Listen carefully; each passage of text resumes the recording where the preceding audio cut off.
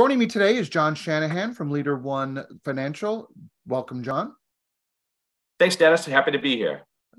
So let's start by giving us a little bit of background on yourself and how long you've been in the industry and how long you've been working with Century 21 Celli. Sure. So, started in the industry back in 2006. I started as a processor actually in the industry. Kind of made my way up through the industry. Ended up taking an operations route at another brokerage. I was actually their operations manager for a number of years before deciding to kind of go back into the sales side. I feel, my operational background has kind of given me a really well-rounded aspect, and, that I can think like an underwriter and I can really set up a file very well ahead of time, as opposed to, setting up something kind of sloppily and then you're kind of going back and kind of backtracking. I feel like I can kind of set expectations pretty well with a client up front, in order to prevent any roadblocks down the road. Mm-hmm.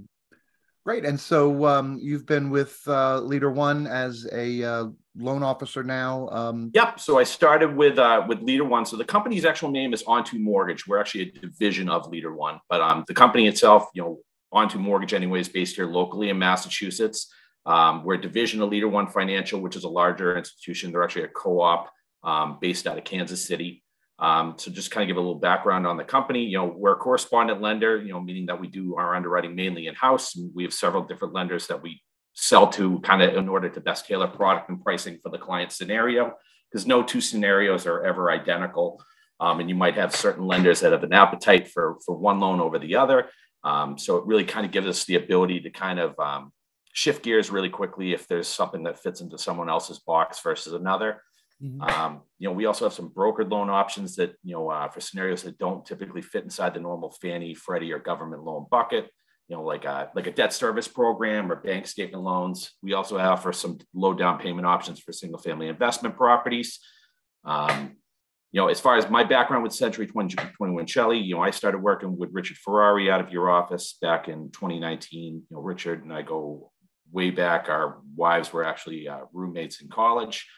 But that's how I met Craig and, a lot of the rest of the team. Mm-hmm. Wonderful.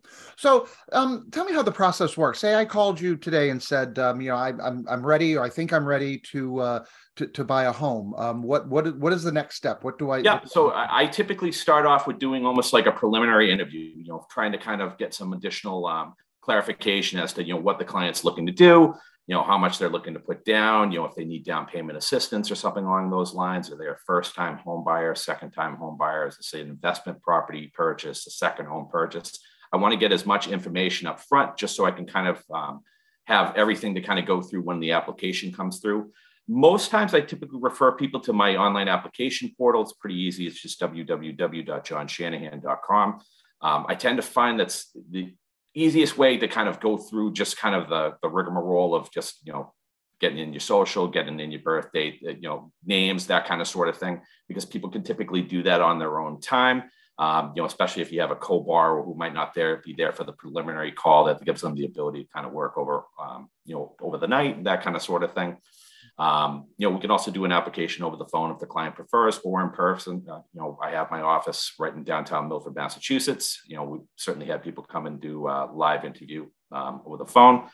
I typically take all that information, start running it through automated underwriting, make sure pay stubs match, bank statements match. We need tax returns. We need to go through, rental income from a property. I want to make sure I have all those numbers up front. So that way I'm basically advising the client with as much information as I possibly have to kind of set their expectations of whether a scenario is going to work, make sure that, the numbers kind of fit into our debt to income ratios. And basically, they fit into, whichever loan program that they're looking to apply for, whether it be a conventional jumbo government kind of based scenario.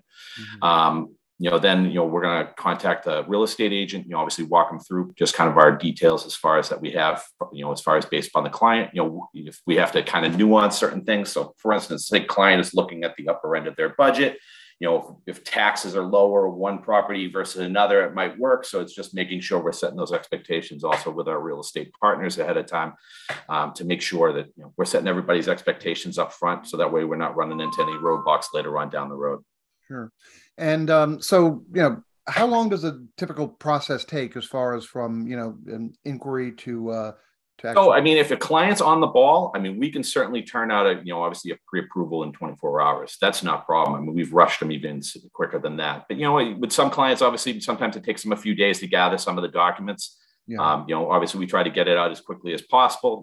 If there is a situation, that we need like a verification of employment filled out by employer, if they're looking to qualify with bonus income, or they have variable income like hourly, maybe they only work certain hours during the week, and it varies during certain parts of the year. We want to make sure we're getting that up front or as quickly as possible. So sometimes those things tend to take a little bit longer, just because obviously we're waiting on some third parties for some of that information.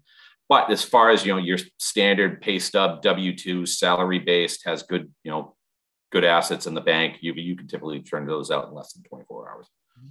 And talk to me about pre-approval and how, what's that process and how important is that in the home buying? Oh, it's huge. Obviously, because it's going to set the expectations of the client, but also, save the time of the real estate agent. Because you have a client who is looking, for 650K houses, and the real estate agent is going out and showing them all these places, but they only qualify on paper for 350.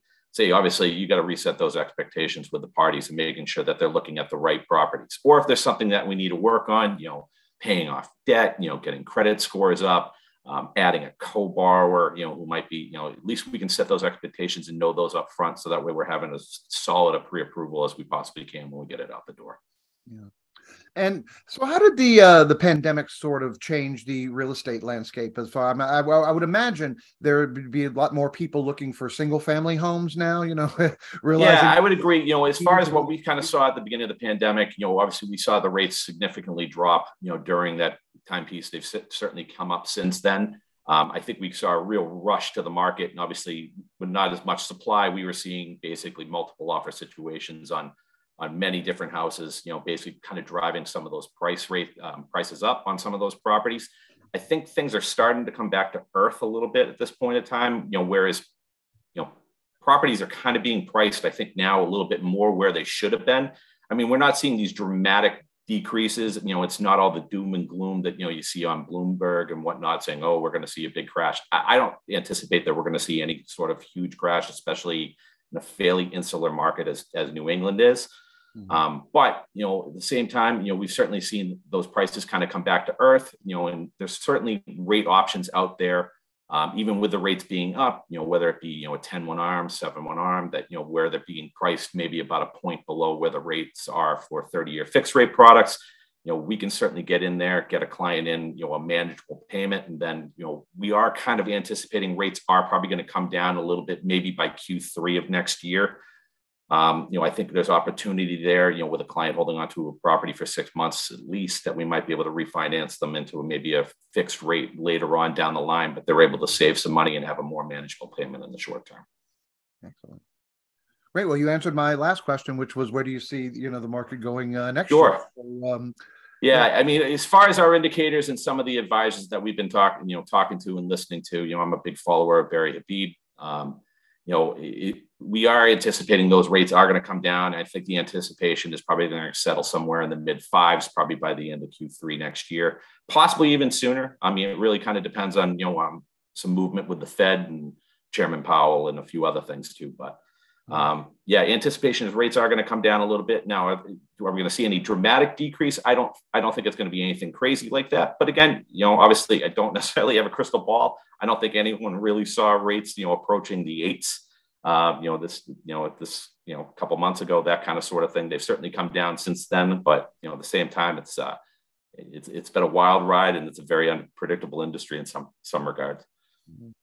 Well, John Shannahan from On2 Mortgage and LeaderOne, I appreciate your time today. Anything else you'd want our audience to know before? This has been great, Dennis. Thank you so much for the opportunity to talk to the team. Thank you.